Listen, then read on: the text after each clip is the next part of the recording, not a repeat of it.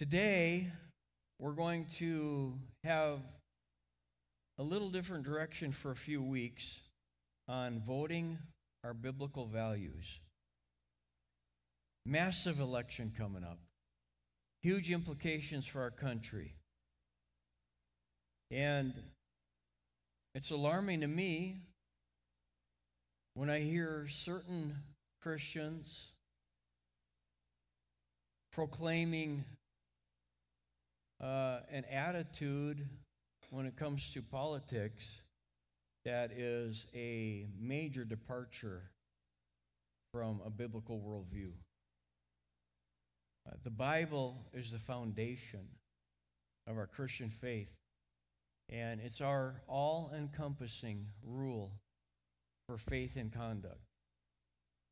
And when we become a Christian, we may have certain opinions that as we read our Bibles or we hear messages proclaimed from the pulpit that induce an aha moment. Aha, I see that my opinion on that matter is not really in agreement with what the Bible teaches. Now, the Bible is God's thoughts on the matter. Our opinions are our thoughts on the matter. Let me clue you in. God's not going to change his mind, which means we're going to need to humble ourselves and change our mind. Now, the other reason I feel it's very important to be going through this is I feel it's my responsibility as a pastor to help educate you as to how the Bible speaks to the issues that we have to deal with, even in this modern culture, and that it will really help us if we'll give it a chance. And we'll find ourselves on the right track, and we'll experience the path of a more successful life because we're endeavoring to walk in a manner that's pleasing to God. So if something is said today that you don't agree with, don't get resentful and just stomp out in anger.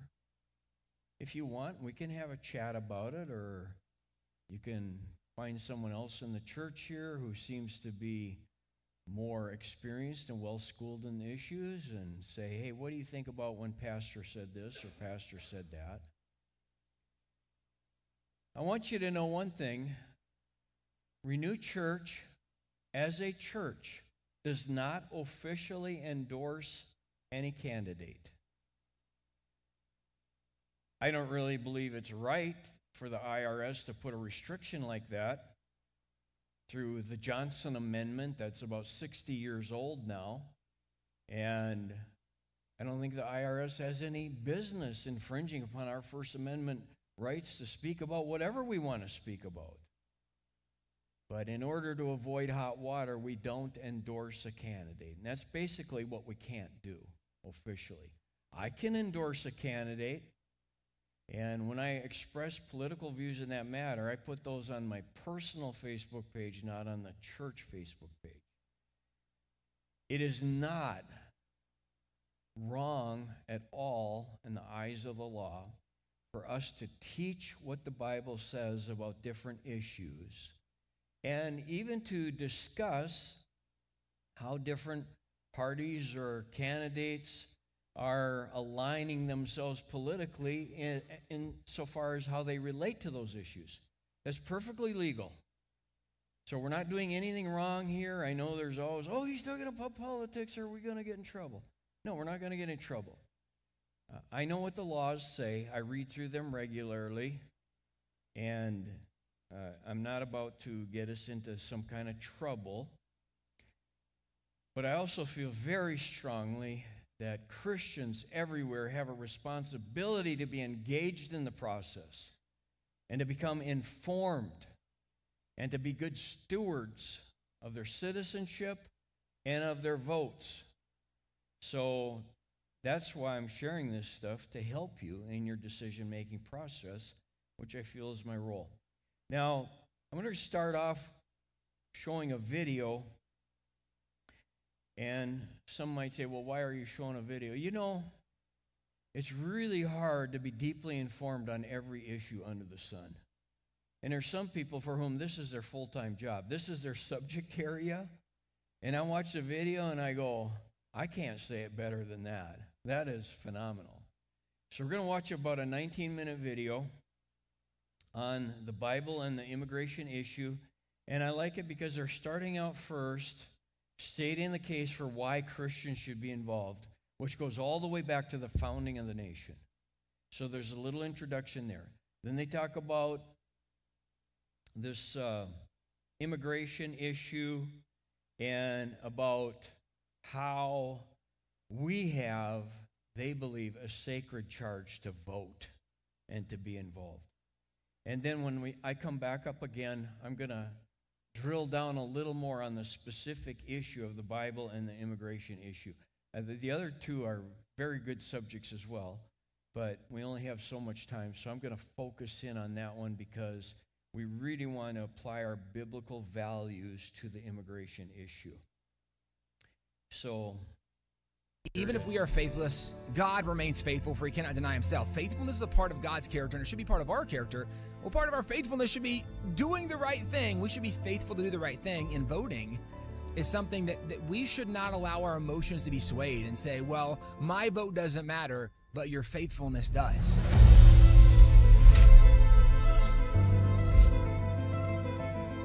I'm so glad to be joined with Tim Barton. He is the president of Wall Builders. Thank you, Tim, for joining us and having a conversation with us. Yeah, my pleasure. Yeah, so Wall Builders, you guys are focusing on Americans and educating us on the Constitution. Yeah. Tell us a little bit about that. Yeah. So we focus on American history and specifically understanding the connection, the biblical foundation of America. And to do that, we actually have what's considered the largest private collection of original documents from the founding fathers, from the founding era. We have letters, documents, journals from any founding father you can name. We have about 100,000 plus items in the collection.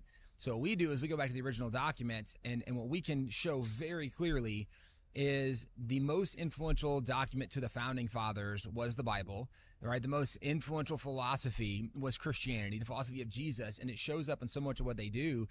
And as we're looking at the world and culture today, the two things we're trying to help in kind of our niche of what we feel God's called us to is we want to teach people American history because there's so many lies right now being said about America, right? Where people that should be celebrated, honored as heroes, their statues are being torn down. Yeah. And it's because we have a very faulty understanding of history. We've been lied to. We've bought the lie, the adage that if you repeat a lie often enough, right, that's what people believe. Everybody starts believing it. And that's exactly what's happened with so many founding fathers. And then not just the understanding connection from the founding fathers, but we want people to see what the founding fathers did that put us on a path to be the most free, stable, prosperous nation in the history of the world was following biblical principles. And it actually makes a lot of sense. As a Christian, it should make the most sense because God's ways work. And when you do it God's way, you're successful. And you can track where some presidents, some leaders, they were terrible and America suffered because of it. And then you had some leaders that made good decisions and America benefited because of it. But the good and bad decisions, we would say the measurement of the metric is what the Bible says, right? Because God's ways work. Go back to Deuteronomy 28, where Moses tells Israelites, before you go, and remember, if you do it God's way, everywhere you go, everything you'll do, you'll be blessed. But if you don't go do it God's way, then you suffer those consequences. And the founding fathers set up a system that allowed freedom to thrive and function, but it only thrived and functioned because of the moral foundation they laid. Yeah. Let me just kind of ask you on that, being that we are, and I believe this, I'm right here with you, that we are founded on these biblical principles. Yeah. What do you say to those people that are like, oh, we weren't founded on the biblical, like, all that stuff is garbage. You know, you hear all those naysayers. Like, what do you say to those people? So generally we will ask questions to find out more of where they're coming from, right? Yeah. And really, I want to know, like, what evidence do you have that would suggest the founding fathers weren't religious? And really, the fun game for me is I can take the painting. There were 56 signers of the Declaration. I can take the painting where there's a committee of 5 presenting the Declaration, John Hancock sitting in the chair at the table, right? And I can say, okay, of the 56 signers of the Declaration, how many can you name? Yeah. Right? And I'll jokingly, I'm like, now let me help you. George Washington did not sign the Declaration. He was military, right? James Madison, Alexander Hamilton didn't sign the Declaration. They were military. Right. Let me help you further. Thomas Jefferson, John Adams, Benjamin Franklin all signed the Declaration. Who else can you name? Now, the reason this matters is... I'm glad you weren't asking me because I don't think I would have been able to answer. I didn't want to put you on the spot, right? Yeah. But the reason it matters is I want to help them understand we're jumping to a lot of conclusions. You're making a lot of assumptions. Right, yeah. When you don't even know who they were. Yeah. So then how do you know what they believed or what they didn't believe, right? How do we know? What proof and evidence do we have? Right. And there's a lot of things that I can walk through on the flip side because I'll point to people like, well, have you ever heard of John Witherspoon? He was the president of Princeton University, which was a Bible college at the time. Correct. He was recruited to Princeton from Scotland, where he was a pastor helping lead the Scottish Awakening. Yeah. And he was recruited because he was a Presbyterian, and Princeton was a Presbyterian college, and they'd have a Presbyterian pastor to be in charge of Presbyterian college. He was an active pastor at the time he signed the Declaration. Yeah. Now, he's one of many I can go through that were involved in the Christian ministry, but this is the point, is people have never heard the name John Witherspoon. Yeah. So it's easy to jump to conclusions or make assumptions when you don't have knowledge or when you've been fed a steady stream of generalizations. Well, we know the founding fathers weren't religious. They were atheists, agnostics, and deists. And I'm always like, okay, which ones? Who? Because the only founding father that ever self-identified as a deist was Benjamin Franklin. Mm-hmm. But he did it in his autobiography, which you can find online. I want to encourage people, go look this up. You can search his autobiography online, right? Go to it on Google Books, the search tab, and type in deist and see what pops up. Because there's like 2.5, 3 paragraphs. Yeah. And he says, when I was 15 years old, I was reading the debates between some pastors and some deists.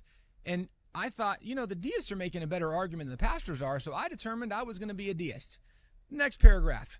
Upon further consideration, it appeared to me that although their arguments were better in some respects, that the belief itself was not going to be of any use to me and was of no real benefit to anyone else, so I quickly left that belief behind. Yeah. The only founding father that ever self-identified as a deist said that he quickly left it behind, so he's a deist for maybe a day and a half, right? Like, that's who you have. Yeah. But people have never read his autobiography. They've never read the writings of Franklin or Washington or Jefferson or Adams. We spend our time digging into this research, and I can acknowledge, I wouldn't say every founding father was a Christian, but even the guys like Franklin, who I would say weren't a Christian, he still advocated that we should follow the teachings of Jesus and the principles of the Bible because it would allow us to be the freest society that there had been. It works. Right. Right. Yeah. And it's interesting, too, because you were talking about, a lot of these people were believers, they're Presbyterian pastors. And that's what I tell people, like, do you realize that how much of an influence that pastors had? Yes. In the founding of our nation? 100%. It's crazy. So to give you a tidbit on that, there was a professor from Duke University back in the 1930s, 40s, and 50s. Her name was Alice Baldwin. She wrote a book called The New England Clergy and the American Revolution. In her book, she identified that if you look at the Declaration, every single issue in the Declaration had been preached from American pulpits prior to 1763, right? A dozen years before there's ever a revolution, there's ever a Declaration of Independence. And the reason it matters, she points out, is when the Founding Fathers come up with all their ideas were not ones they came up with. It's what they had learned from their pastors that they get together and like, hey, we should do this one. Those were all their pastors' ideas. And this was a noted historian from Duke University, writes an entire book on the subject. And this is what today people don't understand. This used to be common knowledge, like understood throughout America, the Christian foundation of this nation. And it's only been in more recent decades that people have begun to buy into this notion that, no, we were always secular. We should be secular. We don't want God involved. No, we will not succeed if God's not involved. If you remove the principles of Christianity in the Bible, it's very similar to what David wrote in the Psalms. If the foundations be destroyed, what can the righteous do? If you pull the foundation out from the house, it won't stand. Yeah. So we see this infiltration happening in our country, and it's attacking every issue, gender, sexuality, and immigration. Immigration is a huge issue right now, and a concern for many voters too. Who did the founding fathers say or see as responsible for immigration? This is a really fascinating question. We're in the middle of a research project on this right now. The Constitution outlines the specific role of the federal government. They were called enumerated powers. And most of them are like in Article 1, Section 8, the powers of what Congress has. But the Constitution literally says, here's what Congress can do, here's what the president can do, here's what judiciary can do. And lays out those powers. It then goes on to say that any power not granted to the federal government belongs to the state. Well, the Constitution had very little to say on immigration, and this is where the Founding Fathers believe that's really a state issue. Why? Because if you were coming to America, even though generally speaking you were coming to live in the United States of America, no, that's not where you're really living. You were living in Virginia or Pennsylvania or Delaware, and so those states would determine some parameters of what was required to live in their state, and the Constitution allowed states to have a significant voice, and by allowed meaning that because the Constitution didn't say this is a role of the federal government, by default it says this is the role of the states. And it wasn't until there was two Supreme Court decisions, one in 1875, one in 1876, where the Supreme Court said, yeah, really the federal government should step in and help fix some immigration issues we're having. It's an interesting thing to wrap your head around. Immigration was not a federal issue really until you get to about the 1890s, because that's when Ellis Island opens. And all of a sudden we have this main federal immigration port. Before that, it was always a state issue. And the reason for the founders that made the most sense is because at the local level, you have more control by your local populace because of who they're voting for. And the representatives are reporting directly to them. And so there was it wasn't this distant, absent somebody in Washington, D.C. that we don't know, we haven't seen in years or months or whatever it is. No, this was something that people were directly accountable to people, and they had a big say in this, and they believed it belonged primarily to the states and the local level to handle their own immigration issues. Fascinating. Yeah. It's so counterculture what we're hearing. Right. In all the news and all the media, it's crazy. So My Faith Votes, we call for Christians to pray, yes, and to think and to vote. Obviously, immigration is such a huge issue. Yeah. How is the Christian to think about this issue? Because I think I see it in two ways. We got two lanes. We've got one care and compassion and one law and order. Yes. Are they in sync with each other, or am I missing something? Like, how do we think about this before we go to the polls? It's such an important question, and this is where it's a challenge for people sometimes, but you can't walk and chew gum, right? Like, two things can be true at once. Yeah. And when you go back to the very beginning, when God creates Adam and Eve, right, he creates individuals, the individual capacity, but then from individuals, he creates families. We would say that's an institution God created. Right. Well, we also know that God creates an institution of government. We could maybe go to Genesis 9, where God gives Noah what were considered the laws of Noah. They became known as the Noahide laws. And in that was things for civil government.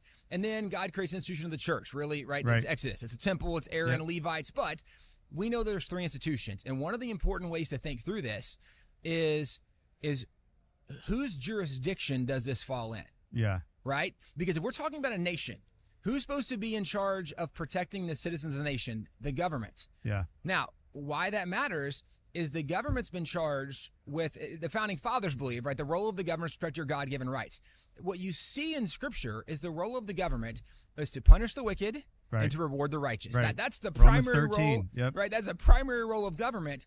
The role of government is not compassion. Now it's interesting because in justice, right, if there was someone who's a murderer and the judge is like, I'm going to have compassion, I'm going to say not guilty. That's no not your justice. job, right? The family, That's good. right, from the murder victim, they can say, we forgive you. But the role of the government is to protect citizens, to do justice, to punish the wicked. And when you look at immigration, the primary role of government is to protect its citizens. Right now, if you have an open border, the government just by self-evident understanding cannot be protecting its citizens because they don't even know who's coming into this nation. We do know that there are nations in Central and South America that are emptying out their prisons from violent offenders, right? Murderers, sexual predators, and they're sending them up because they know they can get them out of their country. They don't have to pay for them in prison, and America's embracing them. The federal government is messing up on this issue. Now, here's where you can walk and chew gum. We can still look and say, but we do have a broken immigration system in America. I would agree with that assessment. Right. When you look at people that have tried to be legal immigrants and they've gone through a 4, 5, 6, 7-year process to become a legal immigrant, when they're people that love America, they have jobs, they have homes, they want to be here, we should make it easy for people that want to be here to be here. And it should be a challenge for people who have bad intentions to make it into this nation. Yeah. That should be an obvious immigration Seems statement. like a no-brainer, but right. for some it's not. But that's not what we're doing. So this idea where someone would say, well, right, if we put up a border, that's not loving. Well, hang on. The role of the government is to protect its citizens. Yeah. It would be unloving for the government not to protect their citizens, right? Yeah. I mean, we've confused this concept. And it's not to say that, we should have bigger ports of entry and there should be more agents to process. Now, that's a different conversation. But at that point, we're still saying we want to know who comes in to make sure we're not releasing murderers and rapists and drug dealers, whoever else, into the nation without knowledge.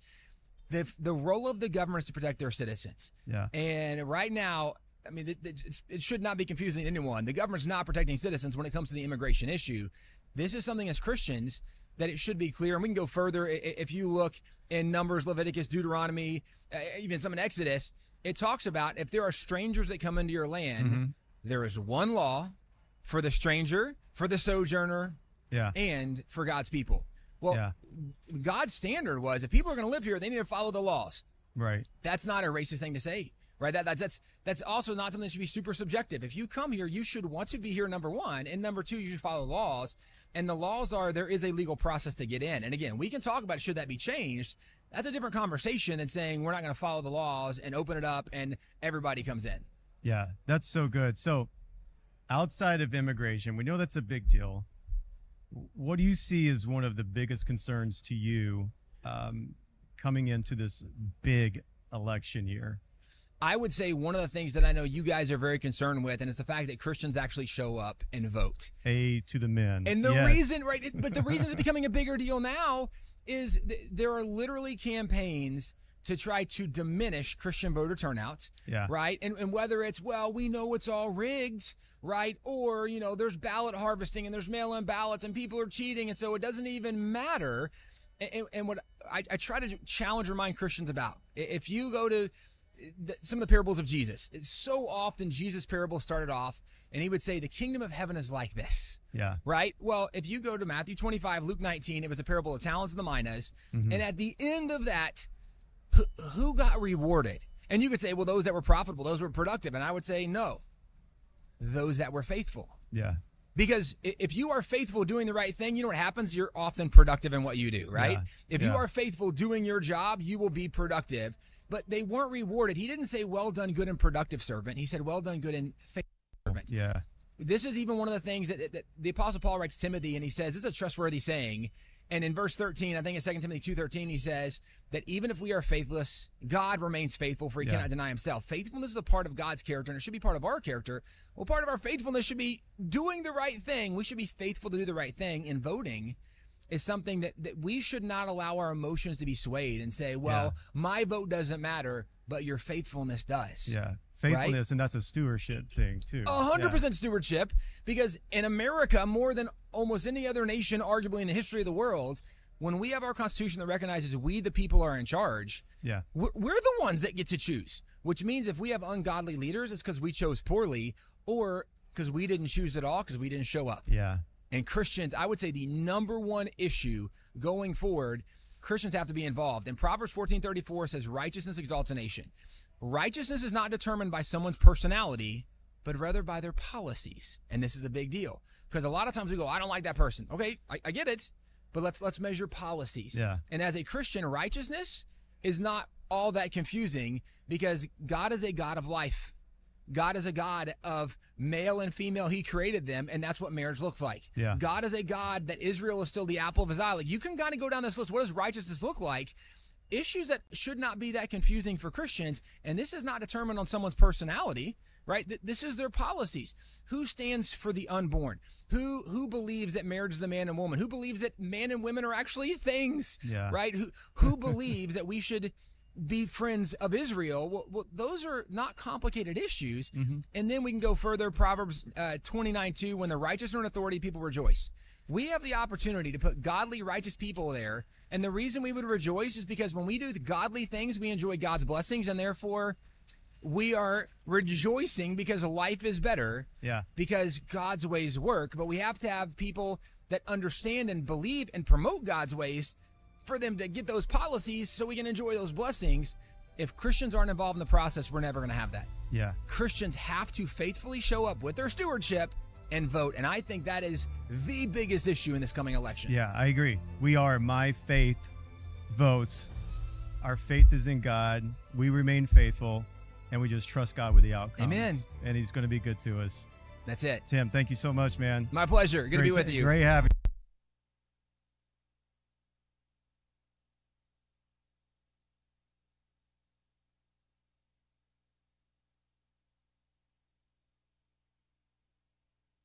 Well, praise the Lord. Just a brief comment on the end point they were making there about being faithful and voting. Ralph Reed has come out with statistics showing that if all Christians, all those who say they're Christians in the country, would vote, they as a bloc would pretty much control the outcome of every election. And when you look at that and some of the desperate things we're going through as a nation, it's quite an indictment against the church at large and Christians in general who are so careless with their stewardship of the country so as to not even vote. So I just want to challenge everyone here to make it a priority to make sure you're registered to vote. We've actually been thinking about how we can get that done here on the next couple Sunday afternoons. And get out there and vote. So I want to hit on this idea of the two common views on immigration, which I overstepped one here. Yeah, this is the one. First one he mentioned was the compassionate view. From Deuteronomy 10, we can see this in play. The Lord your God ensures that orphans and widows receive justice. He shows love to the foreigners living among you and gives them food and clothing. So you too must show love to foreigners, for you yourselves were once foreigners in the land of Egypt. The idea being that when Israel was foreigners in the land of Egypt, God had compassion upon them. And so, too, we need to have compassion. The Lord Jesus was a foreigner when he fled to Egypt. Abraham was a foreigner. Many examples of God's people being foreigners. And as God took care of them in that status, he wants us to take care of foreigners. That's the compassionate view. But there's another view, and that's the law and order view. Exodus 12. If there are foreigners living among you who want to celebrate the Lord's Passover, let all their males be circumcised. So in other words, you can be a foreigner if you want to be part of things, then you follow the laws of the Israelites. And that's how you become part of the Israelite community, and you're not a foreigner any longer. This is a principle that's been largely overrun with catastrophic consequences. And we don't have to look very far. We can go right to Europe and see how they allowed foreigners in. But we've really given up the melting pot philosophy that I learned in elementary school, that America was a great melting pot, that people came in and their cultures coalesced and we became one nation under God, even though we had a lot of immigrants coming in. And that's the way the attitude was for a long time. That was the biblical attitude. Let all their males be circumcised. Now just think about that. There are other references to that process in the Bible, and it's not a small thing, especially when you're an adult. It's quite painful. We have examples of people being in pain for a couple weeks, pretty much incapacitated. Well, I think that kind of would smite someone's conscience and attitude that being a citizen of this country is a pretty serious deal. It doesn't come at a small price here, that they had to go through this process. And God said, only then may they celebrate the Passover with you like any native-born Israelite. So in other words, God required the foreigner to make a commitment to the laws of this new nation called Israel, that they were going to follow the laws, that they were going to become part of the new country. Not try to bring everything about their old nation and preserve it and keep it in the new nation. No, you left that. It's like two people becoming married. You leave your respective family, and the two now become one, and you have a new family, and you may still have certain ties, but the former family does not have authority over the new entity here. You're recognized as a new family in the eyes of God. It's kind of the same thing here. We see that principle being expressed. But no uncircumcised male may ever eat the Passover meal. And what we have going on is you can participate in everything. You're just like a citizen. You have to go through no process whatsoever. No commitment is required. Well, that's not biblical. This instruction applies to everyone, whether a native-born Israelite or a foreigner living among you. Now, like the guy said in the video, we can walk and chew gum at the same time. And I think we're seeing, in my eyes anyway, this part of it so severely trampled that I kind of lose the heart of compassion. You know, we need to remember that there are innocent people getting caught up in something they're not even aware of what they're being caught up in. And we need to have a godly attitude toward them and not despise them. That's different than the attitude we may have toward the cartel members and the people who are viciously exploiting innocent children and all that thing, all that sort of thing. But not everybody's in the same ball of wax. So we need to moderate our attitude according to Scripture and how the Holy Spirit informs us. So this instruction applies to everyone, whether a native-born Israelite or a foreigner living among you. As they made the point in the video, the laws apply to everyone. You can't have double, triple, quadruple standards because you'll end up with a chaotic mess that we're dealing with right now. So now I want to advance a third view, the law and order view, and a compassionate view. Do not take advantage of a hired worker who is poor and needy, whether that worker is a fellow Israelite or foreigner residing in one of your towns. And there are news reports of this taking place. I read a story about a meatpacking plant here in the U.S., and they hired very aggressively a bunch of Haitian immigrants, not legal, but they provided them housing. This company actually bought housing. The only problem was they were putting like 30 immigrants in 3-bedroom homes. And the living conditions were absolutely atrocious, that these poor immigrants were, foreigners were being taken advantage of by this American company. And you can imagine 30 people trying to share 2 bathrooms and 3 bedrooms, and things were getting so bad that physical fights were breaking out in some of these places.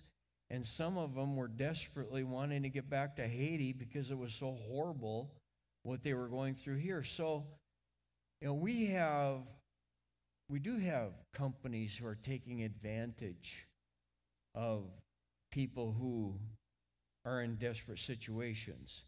And that's wrong too.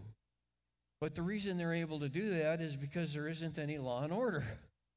There's not any process of vetting these people and making sure that things are planned out for them, and inspections going to these companies and seeing what kind of living conditions these people are going through. So it's really a two-sided thing, and you can't really have true compassion without law and order.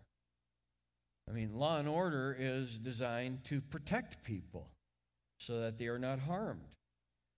So some are being taken advantage of in unspeakable ways. Some are being sold into sexual slavery or workplace slavery. And Haitians having living conditions that they describe as horrendous. So a lot of these things are multifaceted issues, and there's plenty of blame to go around. But I think when the government gets their mission mixed up, saying that, well, we're exercising compassion, and then we have mixed motives too. Well, you say that, but are you sure this isn't just another voter getting scheme here? That you're getting people in to secure your political power. So lots of things to examine. Do not take advantage of a foreigner residing in one of your towns. And that is definitely happening. Now, according to the Department of Homeland Security, this just came out this week actually. Shocking statistics. Over 425,000 non-detained criminals have illegally entered the U.S. So in other words, these people have committed a crime in another country, and they are just here, free to roam around. Now I see some of the hoops that citizens have to jump through once they commit a crime. And honestly, there are times I'm tempted to think the system's really stacked against them getting back on their feet again. And yet there's absolutely no restriction if you're a non-citizen. Why should that be? Also shocking. 13,099 illegal aliens have been convicted of murder in another country. They are non-detained. They were convicted of murder.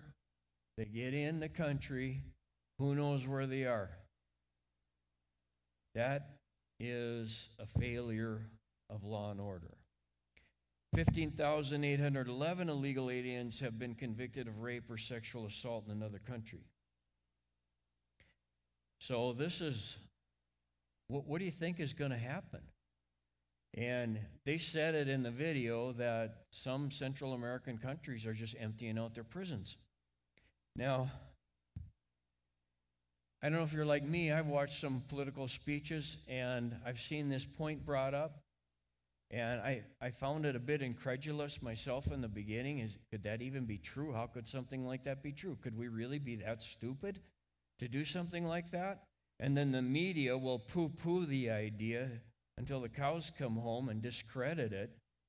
Well, this is now coming out from our own Department of Homeland Security. They have the stats, and they're releasing them. And I think some of those folks are just getting sick of the situation and the destruction that is coming into our country. Now, here's something from the Center for Renewing America. On June 18th, President Biden announced new unlawful and unconstitutional executive actions that will allow millions of inadmissible illegal aliens to remain in the country without threat of deportation and puts them on an immediate path to citizenship. What's the rush? We have laws governing this entire process. Like he said in the video, that could be another discussion. Maybe those laws need to be changed. Maybe there needs to be debate about that in the halls of Congress. Maybe there needs to be the consideration of a new system. But right now, we do have laws and nobody's paying attention to them. What do you say to an illegal alien with a criminal history when they come and just walk right in? Aren't you communicating to that person that, yeah, we have laws, but they don't really matter?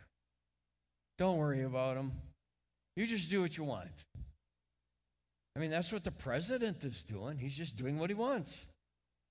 There are laws governing all these things. And he swore to protect and uphold the Constitution and the laws of the United States of America. And here he's just wiping them away because they don't fit his opinion on how things should be done. There's nothing been decided through the legislative branch, which is charged with making the laws that govern the nation. The Biden administration has named these actions parole in place. No legislative process, just him saying this is the way it's going to be. This means that illegal aliens will be eligible for Social Security numbers, green cards and work visas, health care. Now remember, illegal aliens.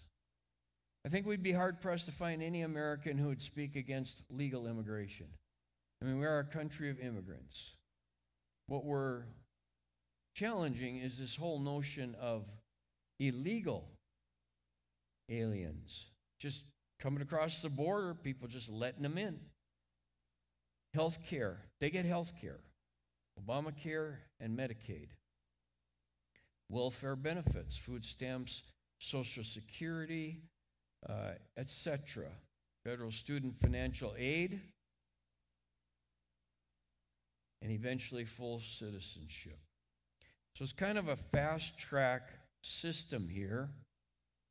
Would you say that a system like this is more bent on making sure that the citizens of the United States of America are properly protected?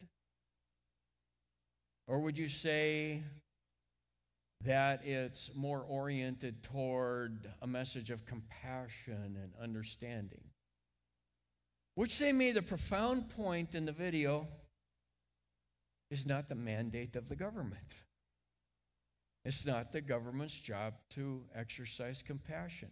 I remember we had a presidential race some years ago, and I can't remember the candidate, but he was making his point, and he couldn't get a hearing at all. I mean, our citizenry has been so brainwashed that the government should meet every one of my needs, that we have these candidates just getting up there and making promises and promises and promises. But they're all unconstitutional promises. It's not the job of the government. Families knit together are to provide compassion for one another. Churches are to provide compassion for the citizenry. Other Christian ministries are well able. We see this happening with Hurricane Helene, where there's been either no government help or greatly delayed government help. And one of the former presidents was there helping out with Samaritan's Purse. Well, another one was on the beach, and the other one was doing campaign fundraising out in California. But he called on Elon Musk to provide Starlink, which is his innovative system. You know, he's got these satellites all around the globe now. And Starlink is some kind of a device that you can put in your home and just get on the internet. And Musk immediately responded. They just brought Starlink and started handing it out to the populace in grave danger, living in those disastrous circumstances.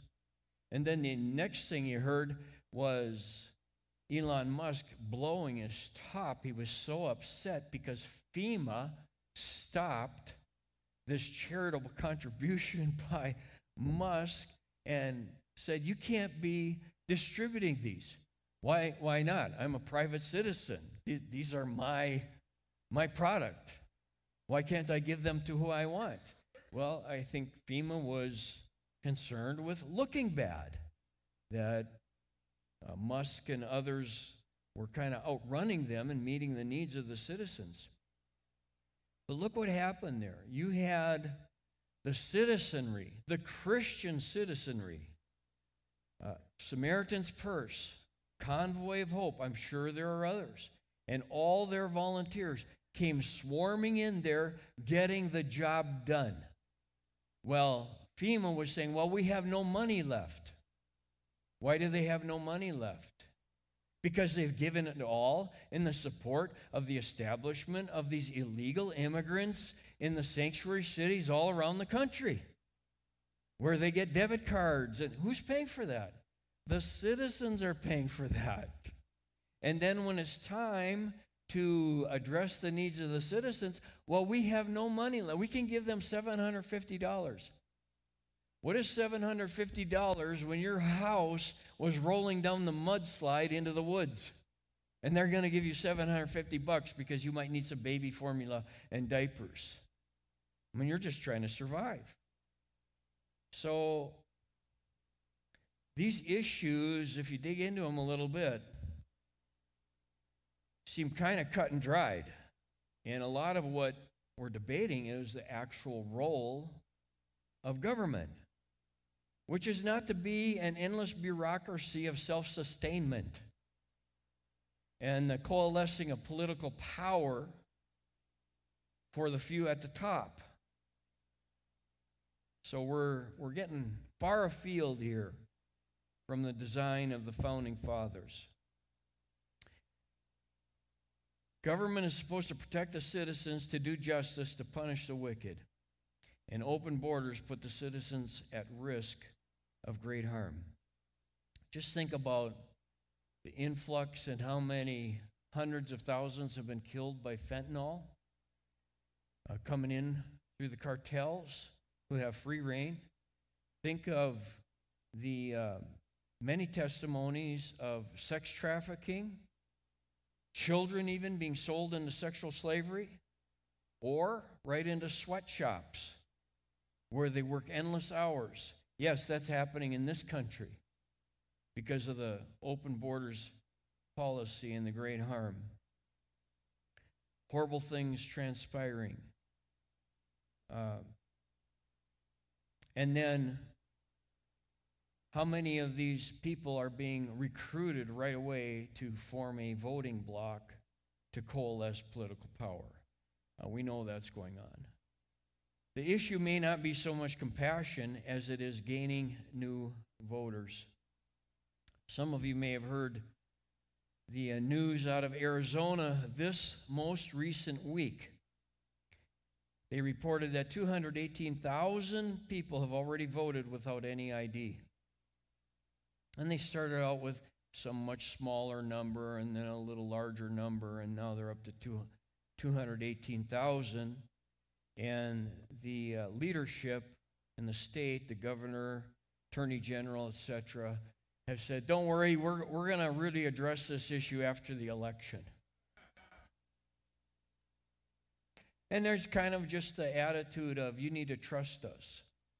But there again, we don't have law and order governing our voting system, which really compromises the confidence we have in it. And we need to remember, some Christians even are crowing about how we need to submit to the governmental authorities in Romans 14. Our founders set the United States of America up so that we, the citizens, are the sovereigns. We have the say. And we exercise our say by who we vote for. And that's why the system of voting cannot be compromised. The citizens must have confidence in it. And here, stories like this just are not good. So we hope that the true vote will carry the day. Okay. Springfield, Ohio. That's been a story in the news.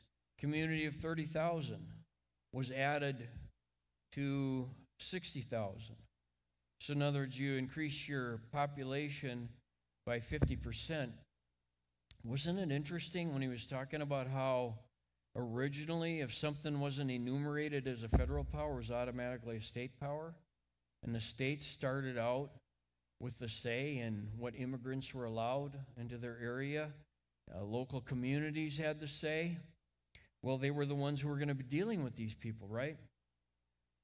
I wonder if anybody from the federal government took the time to go to Springfield and say, we're considering bringing 30,000 immigrants into your community. How do you feel about that?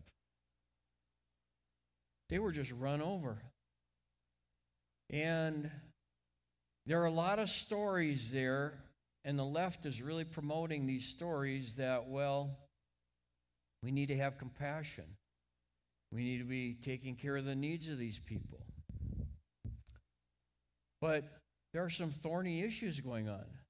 When you bring in that many new children and they're all added to the classrooms, what does that do to the educational experience of the citizen children?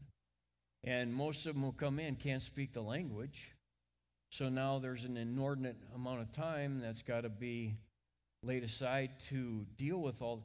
It just seems like there's been no practical consideration of the impact of some of these decisions that are being made. Now they need housing, and rents are being pushed up so drastically that some of the citizens can't afford the new levels of rent. So now the citizens are without housing. Food prices, because of the ban on food. Accidents. People able to get driver's license without ever being citizens, without going through any kind of a safety class. They don't know how to drive. They've had a great uptick in accidents. And they've even had some citizen children greatly harmed by these accidents. The people just don't know how to drive. That's not condemnation of them as people or being malevolent instead of compassionate. It's just the practical considerations. There have been more accidents, higher housing costs, animal controversies. I don't think I have time to get into that, but there's another slant on that. That's not really being investigated very thoroughly. Did the federal government ask those citizens how they felt about this? Not at all. And that's why the citizens are gathering together, having meetings and saying, nobody asked us about this. Why are we having to deal with all this? Well, it's because you don't count. We're going to do what we want. We're the government. Oh, well. FEMA is now saying they don't have enough money for emergency relief in dealing with Hurricane Helene. They already spent the money on relocation of illegal immigrants and supporting them with benefits. Just doesn't seem sound or sane. In America, the citizen is the sovereign. Citizenship with all its rights is considered a gift from God. And the founders saw government's job as protecting the individual liberties of the citizen. The individual was sovereign. The government couldn't come in with more force and just crush the individual citizen and do whatever they want. It was about protecting citizen rights. And now we're being overrun. This is robbed from rightful citizens when government confers equal or greater rights upon non-citizens. This happens when governance is exercised without the consent of the governed, which is what is going on. I want to share some excerpts from an article from News Nation. This is something that's been on my heart for quite a while. I hear it very rarely being covered or talked about, but I think it's a grievous thing going on in a hellish partnership being formed between the federal government and certain religious groups. This was an article from News Nation. From the local to the state and federal level, Americans are paying a hefty price for the humanitarian crisis at the southern border. Remember what they said? There's nothing in the Constitution that says the federal government is responsible for compassion. That's their justification, right? We're being compassionate. So we have this crisis at the southern border. And in a way, the federal government is able to hide the true cost of the border crisis from the public through NGOs. NGOs stands for non-governmental organizations. And not all of them, but most of them have a religious affiliation. The majority of migrants arriving in cities like New York or smaller towns across America do so with the help of non-governmental organizations, these NGOs. Organizations like charities or religiously affiliated nonprofits. In the past 2 years, Border Patrol holding stations have constantly been at overcapacity and dealing with a massive influx of migrants crossing illegally into the U.S. When this happens, Border Patrol releases processed migrants to NGOs to shelter, feed, and coordinate travel for migrants to their final destination. So in other words, all these immigrants just show up, crash in the border. Border Patrol's overwhelmed. They don't know what to do with them. NGOs are there saying, we'll take them off your hands. Once received, whether it be the adult population or the families, the sites will then work with them. And the general term that we use is we go through a processing. John Martin, the deputy director for the Opportunity Center for the Homeless, said that processing is to facilitate travel to the destination of their choice. So anyone can show up. There's no screening. There's no vetting. There's no process. They're turned over to the NGO and they say, I want to go to this city. And the NGO helps them get there. Now here's the devilish aspect in the details. NGOs receive billions of taxpayer funds through several federal departments like the Department of Homeland Security and Health and Human Services. According to Forbes, the NGO Catholic Charities USA received $1.4 billion from government support, compared with $1 billion in private donations. So in this particular year, I'm sorry, I don't have the date handy. Recent year, the Catholic Church got $1.4 billion from government, $1 billion from their offerings in church. Lutheran Immigration and Refugee Services reported more than $93.1 million in U.S. government grants in its 2021 financial statement, making taxpayer-funded grants more than 80% of its total support. So they found the cash cow here, and they are raking in millions and even billions of dollars.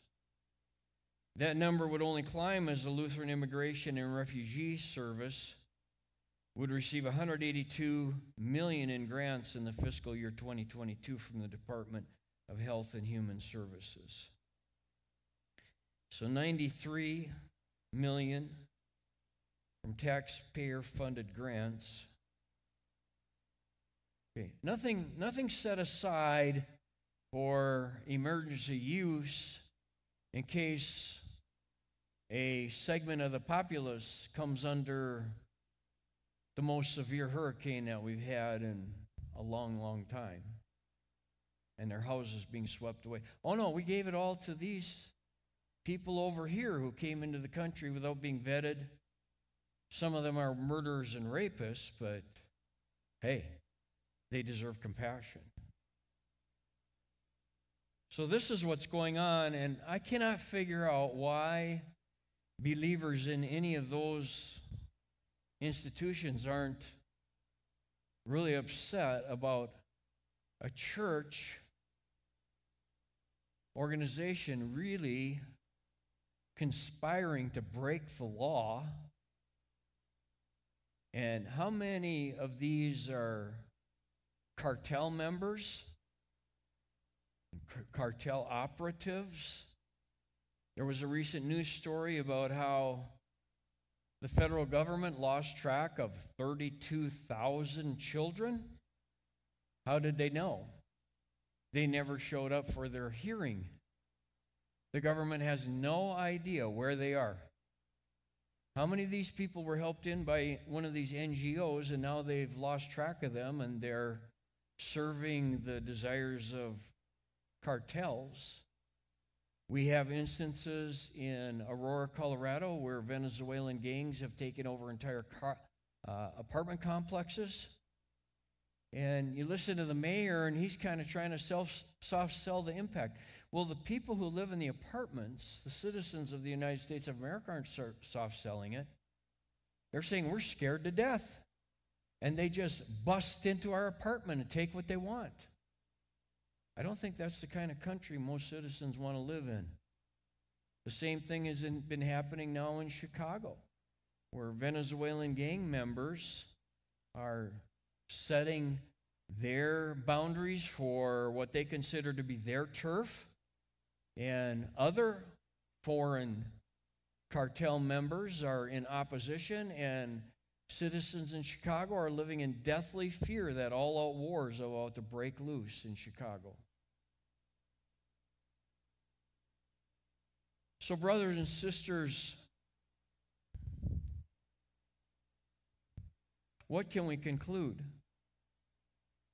The major problem we have with immigration, with the immigration issue in America right now, is not a lack of compassion, but a lack of the rule of law.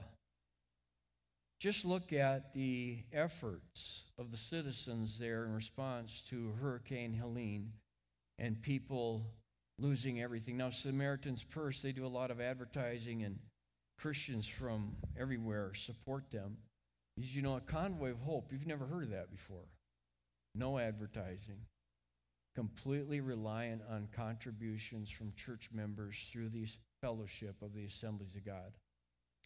And yet, mighty works being done by people who have a Christ-like heart toward those in need. But when it comes to the government who says they're doing everything in the name of compassion, well, they have nothing left to give to the citizens. They have no protection to offer. It's all been spent to build up the voter base. I hope we're upset enough to vote. The founders set up a system so that the country could thrive and function. But it could only thrive and function because of the foundation they laid. What was that foundation? The bedrock foundation of America is the Bible. Praise and worship ministry, why don't you come on up here?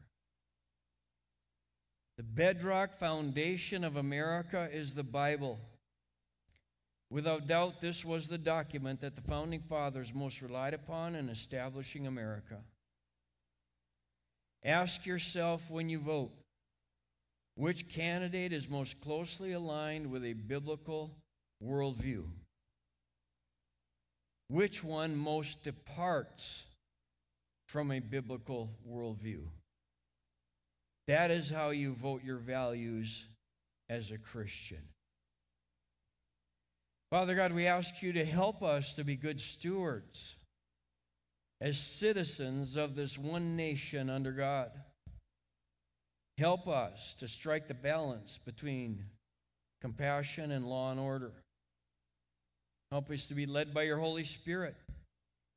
Help us not to succumb to resentment, but rather to put our focus on being faithful ourselves and trusting in your good outcome for our families, for our churches, and for our governance. In Jesus' name we pray, and everybody said,